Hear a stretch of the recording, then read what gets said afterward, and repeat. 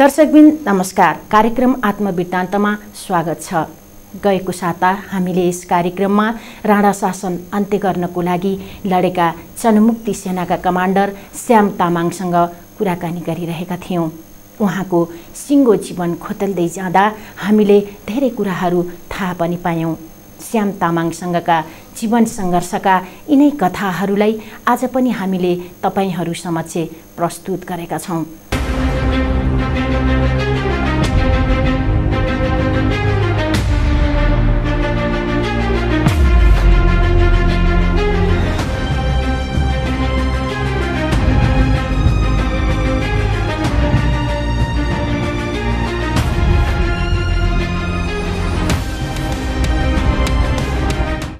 जब देश परिवर्तन भयो, राणा शासनको लागि गरिएको 100 दिने मुक्ति युद्धले आकार लिन थाल्यो।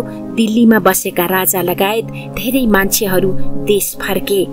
त्यतिखेर आफू फर्केको डेकोटा जहाज र राजदरबारका केही किस्सा सम्झिँदै उहाँ पोखिँदै जानुभयो।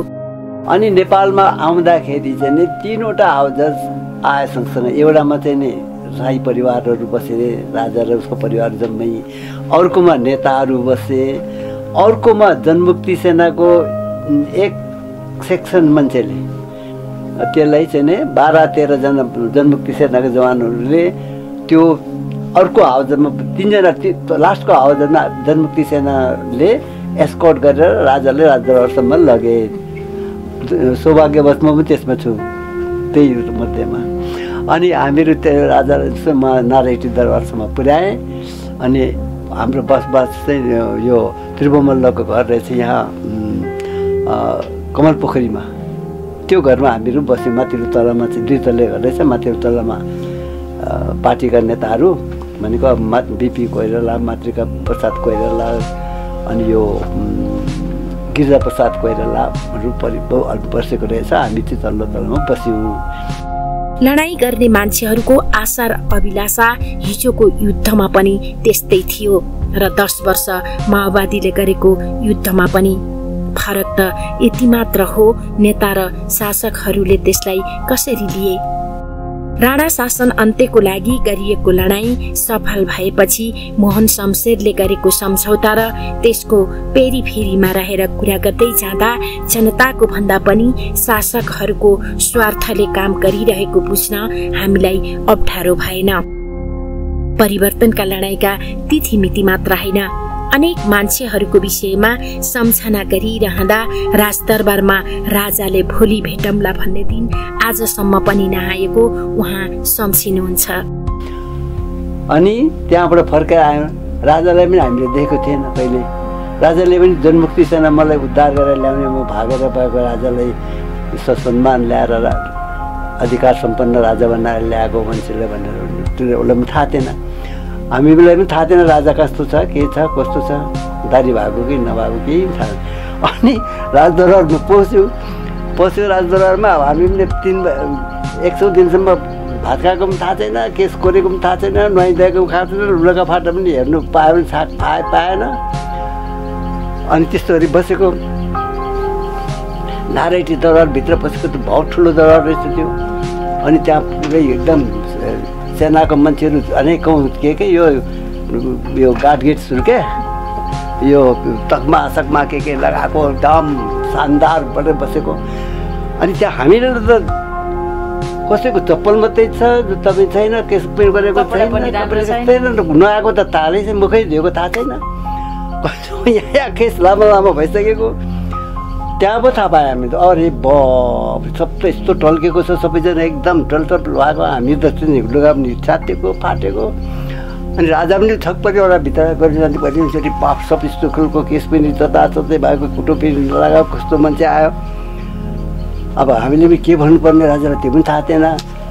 जय नेपाल भन्ने किसिम त्यो सलाम गरेको पनि कसरी गर्यो। ऊ पनि छक परेर हेर्छ राजाले। यस्तै बाफ, मलाई उद्धार गर्ने यस्तो पो रहेछ मान्छे भन्यो कि के भन्यो। अनि ल तपाईँहरू जानुहोस्, भोलि भेटौँला भनेर राजाले भनेर ल हुन्छ हजुर भनेर फर्कायो। भोलि त के अब अहिलेसम्म भेटेको छैन राजालाई। हुन त आज राज्य व्यवस्था छनै बदलिएको छ। 1950 को सन्धि कुनै हालतमा पनि सही नभएको बताउँदै हामीसँग संघर्ष र क्रान्तिका कुरा गर्दै जाँदा उहाँले त्यति बेलासम्म आफ्नो बिहे बारी समेत नभएको सम्झिनुभयो। युद्ध मोर्चाबाट जितेका जनमुक्ति सेनालाई राज्य संयन्त्रभित्र ल्याउन निकै गाह्रो भए पनि त्यति बेलाको मुक्ति सेना नै अहिलेको नेपाल प्रहरी रहेछ। सेना समायोजन र त्यस वरिपरि रहेर कुरा गर्दै जाँदा श्याम तामाङ निकै चिन्तित हुनुहुन्थ्यो। समय बित्यो, युग बित्यो, परिवर्तनको लडाईँ लडेर शहादत प्राप्त गर्नेहरूलाई शहीद घोषणा आज पनि गरिएको छैन। अङ्गभङ्ग भएकाहरूलाई वास्ता गरिएको छैन। जनमुक्ति सेनालाई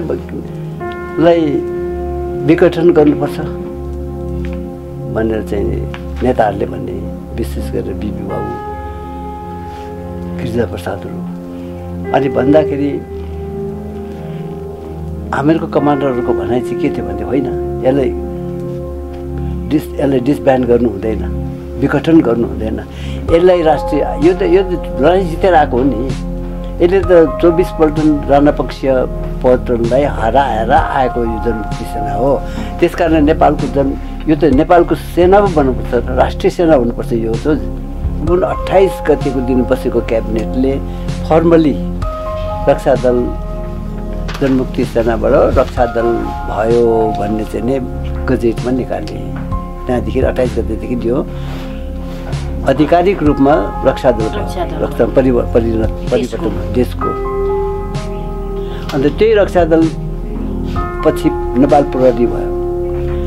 आज त्यही नेपाल प्रहरीलाई चाहिँ नि जनमुक्ति सेनाका 7 जना आइजिपीले यसलाई यसको उन्नतिको काम गर्यो। त यो मान्छेमा अहिले हाम्रो बढ्दाखेरि 30 जना शहीद भएछ लडाइँमा।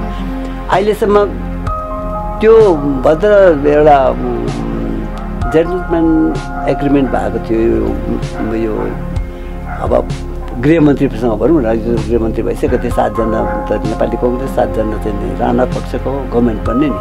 त्यो भन्दाखेरि अब यो उसलाई चाहिँ शहीद घोषणा गरिदिने। अनि घायल भएको छ धेरैजना, कोहीको हात एउटा खुट्टा एउटा हात चाहिँ छुटेको छ, त्यो मान्छेको त्यस्तो धेरै भएको छ।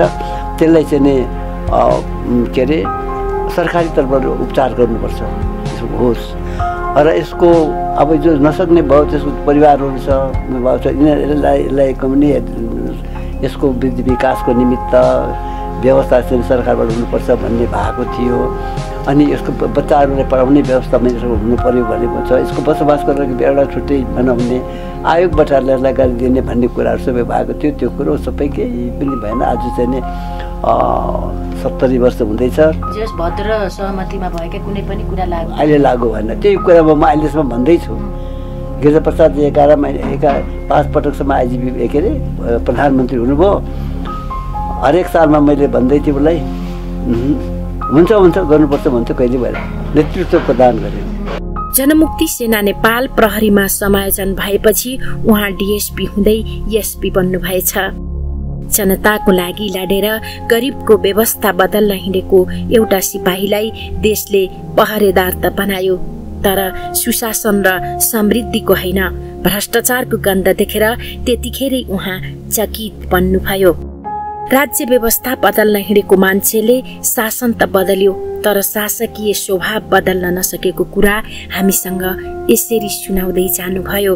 त्यो गभर्मेन्ट चाहिँ अहिले पनि धेरै भइरहेछ नि नेपालमा परिवर्तन। मैले हेर्छु म काठमाडौँमा त्यत्रो वर्ष बसेँ। अहिले मैले मलाई यो छोरा गएन भने बाटो चिन्नु सक्दिनँ भयो त्यो।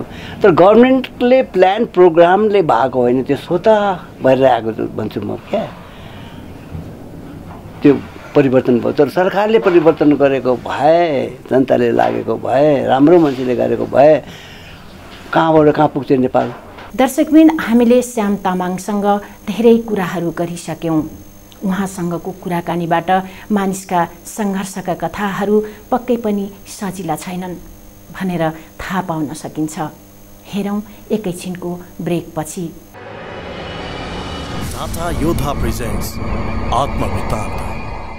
दर्शकबिन, हामीले श्याम तामाङसँग धेरै कुराहरू गरिसक्यौँ।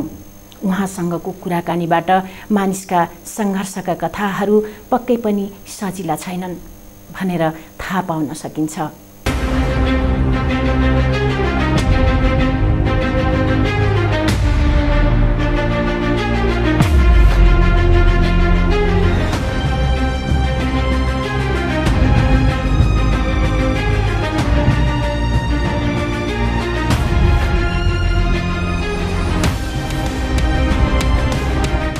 चाहनीय शासनको अन्त भएपछि मात्र उहाँले आफ्ना परिवारसँग भेट गरेको र बिहे पनि त्यतिबेलै गरेको भन्ने नितान्त पारिवारिक कुरा पनि हामीले थाहा पायौं।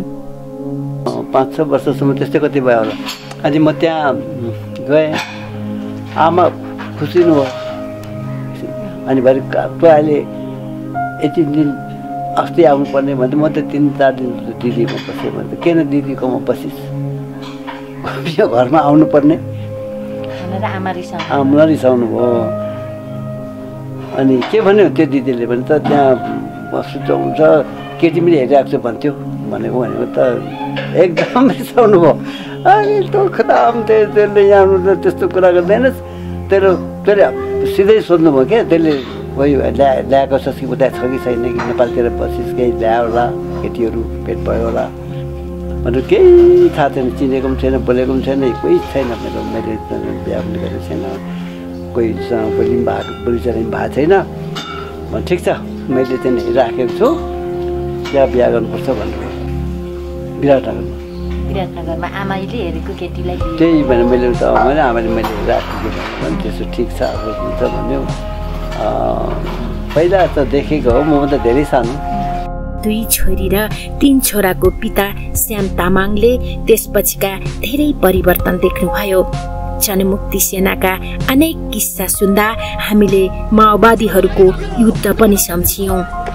सेना समायोजनदेखि आजसम्म आइपुग्दा दोस्रो जनताको लडाईँले त छनै समाजमा विभेद सिर्जना गरेको प्रष्ट हुन्छ। मानिसहरूलाई काम नगरी एकै पटक धनी बन्न पाउने व्यवस्थाको लागि न कांग्रेसका जनमुक्ति सेनाहरू लडेका थिए न माओवादीका लडाकुहरू। राणा शासनको अन्त गर्न जति क्षति भयो त्यो भन्दा बढी क्षति त माओवादी युद्धमा भयो। माओको कुरालाई मनन गरेर युद्ध मोर्चामा लडेका माओवादीहरूले खै के गरे, तर जनताको धागो पनि नलिनु र बिना कारण कसैलाई दुःख नदिनु भन्ने त्यति बेलाको लडाईँमा कमान्डरहरूले भनेको कुरा उहाँले सुनाउँदै जाँदा हामीलाई लाग्यो माओको नाम लिनेहरू भन्दा त यिनीहरू निकै इमान्दार रहेछन्। अनि सोध्यौं त्यस बेलाको लडाईँ र माओवादी जनमुक्ति सेनाको लडाईँमा के भिन्नता देख्नुभयो भनेर। नेपालको स्थिति कस्तो हुन्थ्यो होला विचित्र मलाई लाग्छ अहिलेसम्म। किनभने हामीले भनेको थियौँ हाम्रोमा त्यति बेला फोर्समा जनमुक्ति सेना चाहिँ 15-16 हजार थिए, सबै एक्स मिलिट्रीहरू, अनि अलिअलि विद्यार्थी पनि थिए, तर मै जस्तो मान्छेहरू।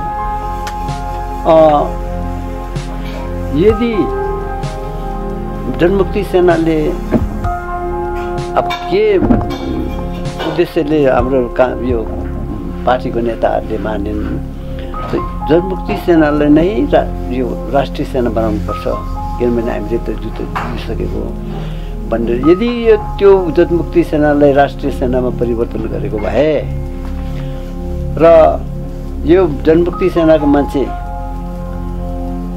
मुख्य कमान्डर थियो, त्यसलाई रक्षा मन्त्री बनाएको भए अनि त्यही जनमुक्ति मान्छेको आधी मान्छेलाई पुलिसमा लगाएर त्यसको आइजिपी जनमुक्ति सेना राखेको भए अनि नयाँ विधान बनाएर राजा पार्लियामेन्टले शासन चलाउने, राजा चाहिँ राजाको रूपमा मात्रै एउटा बसेको भए नेपालको परिवर्तन नक्सा अर्कै हुन्थ्यो। राज संस्था पनि अहिलेसम्म बस्थ्यो, जस्तै बेलायतमा राज संस्था छ, जापानमा राज संस्था छ, उनीहरू पनि आफ्नो स्थानमा बसेर काम गरेर बस्न सक्थ्यो। अनि नभए यो उथुल पुथुल यो चाहिँ नि डाक्टर केसिङको काण्ड युसुको काण्ड हुने थियो नै, नेपालको नक्सै बदली हुने थियो त्यो गरेको भए, तर नेताहरू मानेन। 2027 सालमा नै जागिरबाट रिटायर भएर परिवर्तनका अनेक लडाईँलाई नजिकबाट निहालेका श्याम तामाङसँग हामीलाई सोध्न मन लाग्यो किन त्यसपछि पार्टीमा काम गर्नु भएन भनेर। कांग्रेस बारम्बार सत्तामा आयो, गिरिजाप्रसाद कोइरालाले सामान्य सम्बन्ध राखे पनि अरूले त सम्बन्ध राख्ने कुरा त छोडौं, सम्झना पनि गरेनन्। शेरबहादुर देउवाले राज ठाकरेका सेना भनेर गरेको अपमान उहाँले आज पनि बिर्सनु भएको छैन। तर अहिलेसम्म त्यो 7 सालमा शहीद हुनेको अहिलेसम्म सरकारले घोषणा गर्दैन। त्यो बिमारीले अहिलेसम्म दबाई दिँदैन। सो आज मैले कति बेला यही कुरा भन्छु, सुनेवाला छैन। मैले चाहिँ यहाँ देउपाजी त्यहाँ भरत शमशेरको घरमा बस्थेँ भनेको त्यो प्रस्तुति गृहको छेउमा।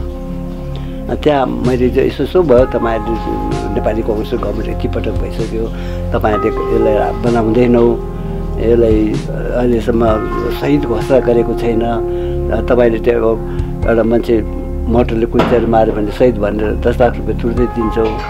यो मान्छे त त्यस्तो के अरे मोटरले कुल्चेर मारेको होइन, गोली लागेर मरेको मान्छे, त तिनीहरूलाई तपाईँहरूले शहीद घोषणा गर्नुपर्ने गर्दैनौ। त यो जनमुक्ति सेनाको अन्याय भयो भने त के हुन्छ भने त्यो बाल ठाकरेवाला हो शेरबहादुरले।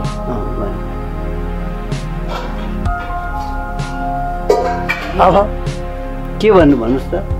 नेपालगञ्जमा बस्ने श्याम तामाङ आज पनि निकै फुर्तिलो हुनुहुन्छ। 55-56 सालतिर जनमुक्ति सेनाको नलेखिएको इतिहास नामक पुस्तक समेत लेखेका उहाँलाई लेख्न पढ्न आज पनि निकै रुचि लाग्छ। निकै अनुशासित रूपमा आफ्नो सामान्य दिनचर्या नेपालगञ्जमा बिताउँदै आउनु भएका उहाँको विषयमा हामीले उहाँको छोरा डम्बर तामाङसँग पनि सोध्यौं। तपाईको नजरमा पिता र उहाँको आदर्शलाई के भन्नुहुन्छ भनेर। उहाँ आइडियल, देशको लागि के गरौँ, चिन्तनशील।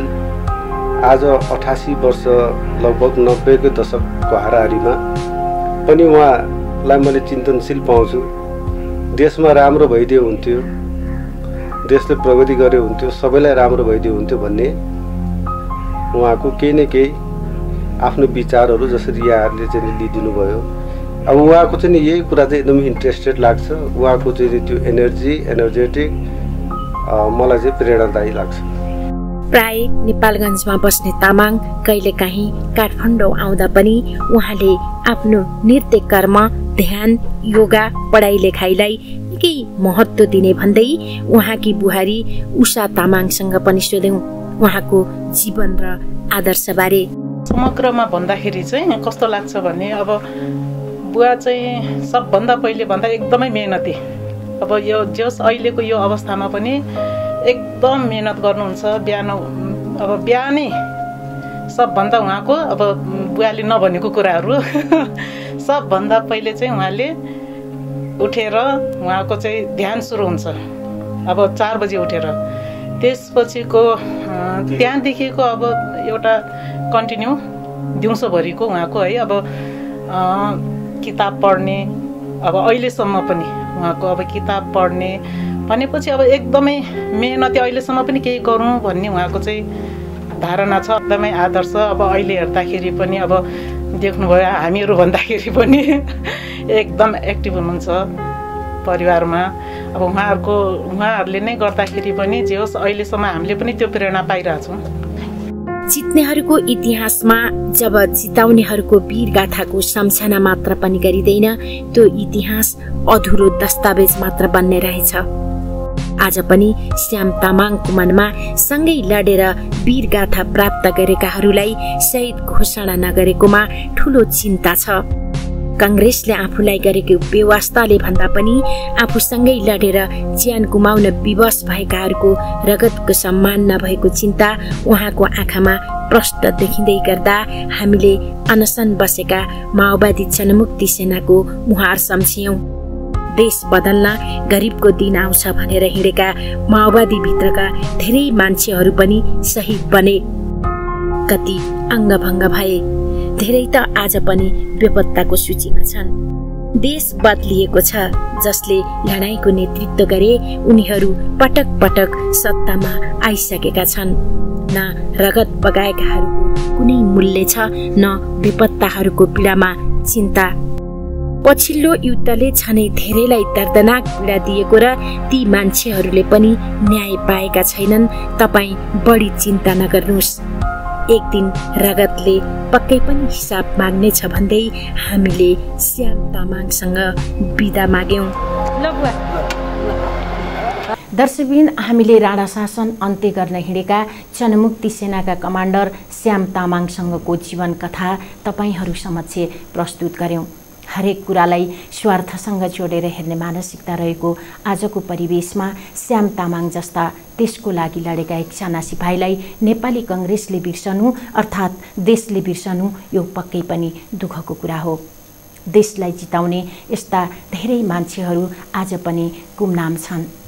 श्याम तामाङलाई आफ्नो विषयमा कुनै पनि गुनासो छैन। उहाँको एउटै मात्र इच्छा छ, देशको लागि लडेर शहादत प्राप्त गर्नेहरूलाई शहीद घोषणा गरिनुपर्छ, अङ्गभङ्ग हुनेहरूलाई राज्यले उपचार गर्नुपर्छ र बेपत्ता हुनेहरूको खोजी गर्नुपर्छ भन्ने। जसलाई चोट लाग्छ उसले महसुस गर्ने दुखाइ र देखेर सुनेर महसुस हुने दुखाइमा धेरै फरक छ। हेरौँ श्याम तामाङ जस्ता सच्चा देशभक्तहरूको आवाज नयाँ युगका नयाँ शासकहरूले सुन्लान् नसुन्लान्, उनीहरूको कुरा हो। अर्को साता फेरि यस्तै व्यक्ति विशेषसँग कुराकानी गर्नेछौँ। एबिसी न्युज हेर्दै गर्नुहोला। नमस्कार।